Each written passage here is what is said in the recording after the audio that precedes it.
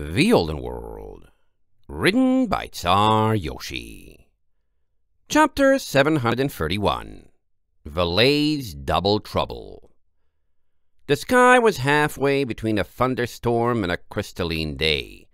The mountains might as well have belched, throwing down thick, smoky thunderheads, yet not enough of them to blot out the sun or form a proper storm.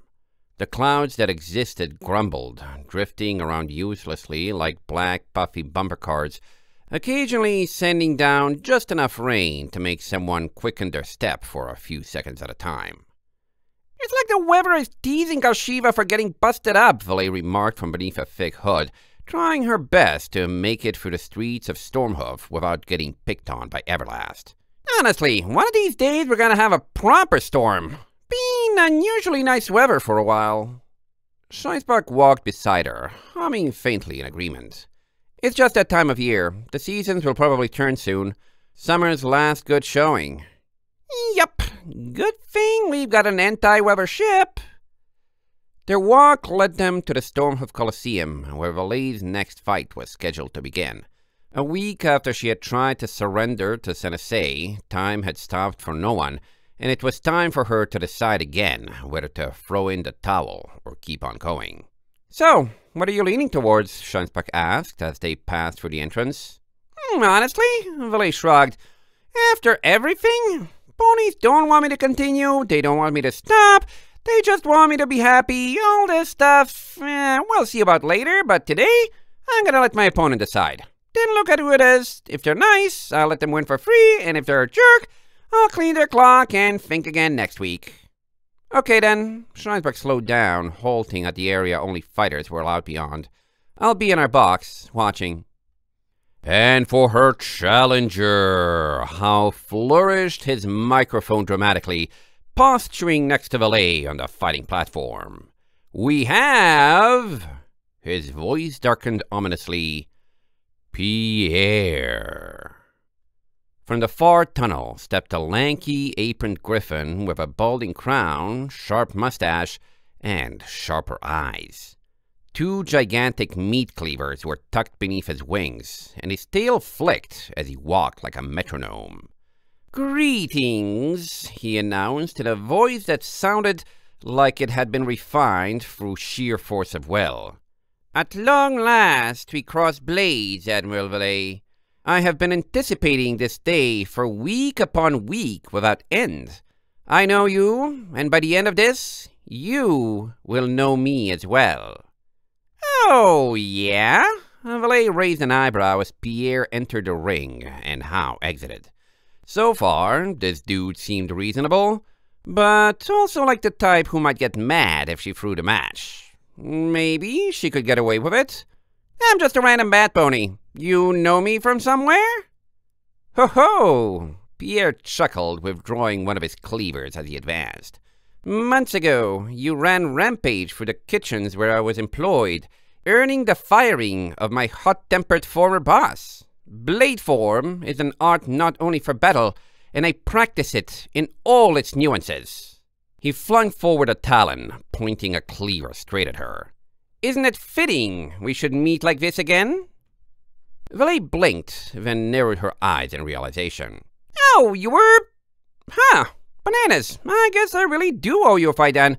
You've been looking forward to this that much?" So much for offering someone friendly an easy victory. Maybe she could throw... "And I'm Randorf!" a new voice bellowed from Pierre's tunnel, before Pegasus built like a gorilla hurtled into the arena, hurling himself into the air with a corkscrew triple flip and pile-driving straight for Valey's head.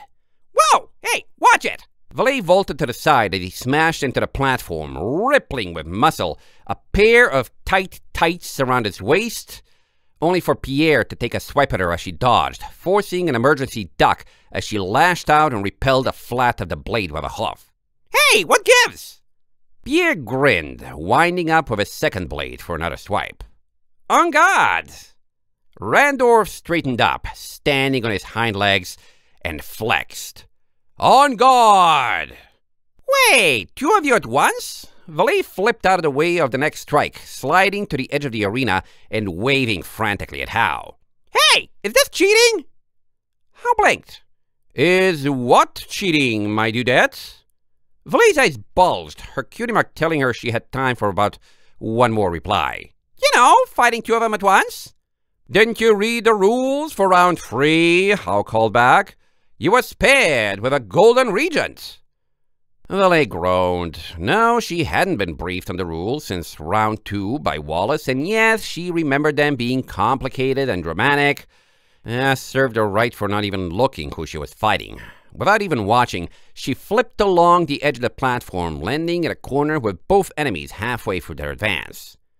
All right, then. Valey's eyes smoldered, and she grinned. Guess I'm cleaning house with both of you. Randorf beat his chest, still standing on his hind legs. Pierre flourished a meat cleaver, preparing to lunge across the arena to strike at her. Knives were scary. Time to get rid of those first. Rah! Valey launched herself at Randorf, hoping Pierre would extend to protect his buff ally.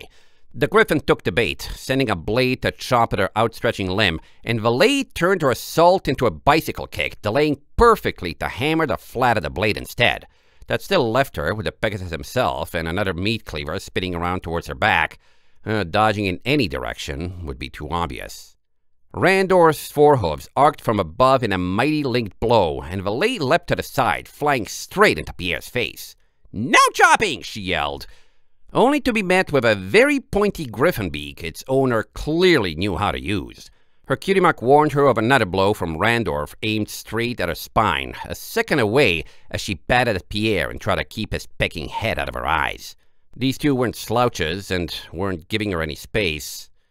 With a powerful kick, Valey launched both of her rear hooves together to counter Randorf's blow. The force of the assault jolted her painfully, but all their momentum and more was transferred to her in what had been a grappling match with Pierre bowled the griffin over. Valey quickly rolled, preventing him from chopping her as he flipped over, and recovered first, stomping hard on a talon. Pierre yelped in pain, trying to roll over and cover himself with the second cleaver, but Valey was able to wrench the first one from his weakened grasp. Sidestepping the swing, she reared up, turned around, and met Randorf's immediate charge, holding the cleaver by the blade and thrusting its pole like a spear, viciously slamming straight between his legs. Randorf sidestepped, knowing that move well. Not so easy, he started to laugh. But Valey inverted a blade at the last second, catching his dancing leg like a scythe and flinging herself past him out of the reach of Pierre's counterattack. Randorf's momentum from the dodge was against him, and Valey lifted hard, using the handle of the cleaver like a lever to pull his leg out from beneath him and send him toppling to the side. You're clever, aren't you? Pierre huffed, getting to his legs. Randorf capsized, but was no worse at being a quadruped than a biped. He landed on 4 hooves, already lashing out with a targeted leg and a mighty kick, but Valey was in the air, judging Pierre couldn't stop her in time and bringing the flat of the cleaver down like a frying pan on the buff Pegasus's head. Clang! Valey still had time. Chung! She whacked again, straddling his shoulders and spinning the cleaver about to keep as much momentum as possible. Pierre was upright. He lunged for her, but she brought the knife around in an arc, carving a sideways figure 8 in the air that caught his attempt to parry and threw him off balance, ending in another bringing blow to Randorf's skull. Clong! Ugh, Randorf wheezed. Hoping he had had enough, but not able to risk more, Valey was forced to turn her attention to Pierre. She kicked off Randorf's back, planting a hoof on his head for good measure, vaulting and assaulting Pierre from the air with a double overhead chop. Pierre raised a talon to catch the incoming handle, refusing to block with his blade, and instead targeted a strike at Valey's side. Ha! Nope! Valey angled her strike at the last second, pummeling Pierre's cleaver awkwardly with the tip of hers. It was far more effort than the relief it earned her, but she was back on the ground, position reset to neutral, with the stunned Randorf at her back. He would be waking up again. Pierre grinned. You know your way around one of these too, I see. Nah, Valey shrugged, then tossed him the stolen cleaver. It's all just stuff to hit people with. Bringing a weapon is cheating anyway. Pierre caught the returned blade, blinking in surprise at the gesture, blinking for a millisecond too long. Valey punched him in the face. Nyaha! Valey caught both of the cleavers in midair as Pierre was flung backwards, hitting the ground and toppling out of the ring. She spun to Randor, who had just gotten up enough to flex. Valey eyed him evenly, spinning the cleavers on her wings. "Okay, buddy, you want to do this the easy way or the hard way?" "Bring it!" Valey brought it, sliding in on her rear to bait a low blow. Even with his ringing head, Randor saw through it, clapping his mighty hooves high. So Valey kept on sliding, taking advantage of him rearing up.